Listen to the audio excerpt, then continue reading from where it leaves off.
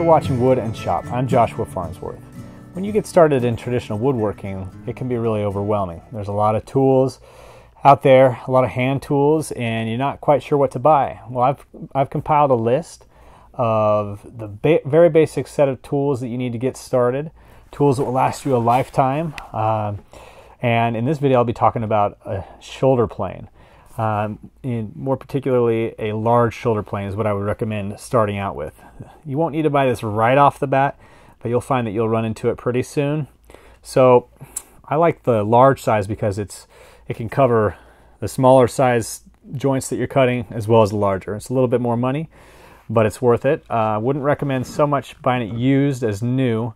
That's one of the few things one of the few times I would say that. But these can be off and out of true quite easily, and they're kind of hard to restore and bring back.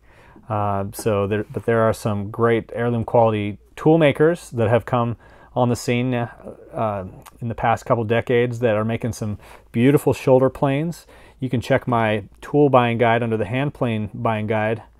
There's a button below this or a link. You can check out my recommendations on brands and models. I don't mention them in the video because brands may change and it's easier to update a web page.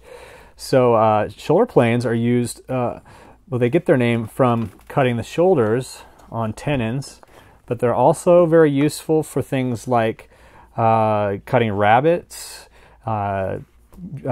smoothing out the bottoms of dados, lots of things. So you will run into it. So I hope this has helped you. If it has, then subscribe up there with the blue button and visit woodandshop.com and check out my videos and articles on how to get started in traditional woodworking.